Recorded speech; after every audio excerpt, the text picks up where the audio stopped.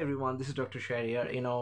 As you can see, this particular, the question, and in the boxes, especially something is given about the SSRI using.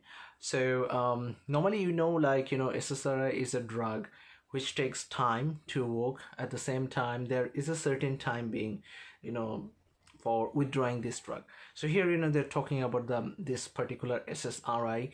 So how long you can use this kind of drug? That is basically the question. So sometimes this kind of recalls has some problem, so you need to figure out the problems actually, especially the way they're asking. So this kind of question, how long SSRI basically you can use. So the answer for this one is basically you can use it up to 1 year. This is important.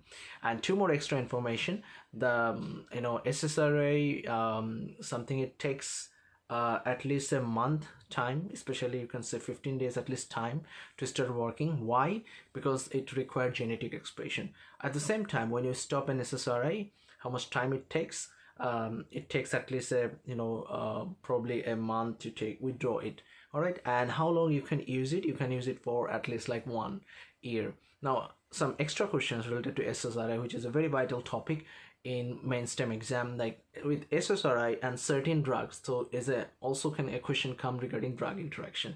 So SSRI with certain other drugs can cause serotonin syndrome, so that you should know. One of the very popular questions that often comes, SSRI with the one with tramadol hydrochloride.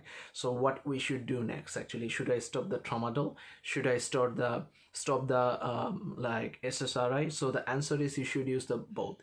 According to CMDT, there's a famous book so according to that book, you should stop the both drugs. So some doctor also make confusion. No, we should stop the SSRI. Some says no, we should stop the tramadol. No, the answer is both should be stopped actually. So there's another version of this recall, and at the same time, sometime you will be given serotonin syndrome to make a diagnosis. They'll give you scenario and you need to make the diagnosis. So this is the different ways the recall come. So it's not like this recall is this answer, this one is this answer. You need to know the differentials at the same time.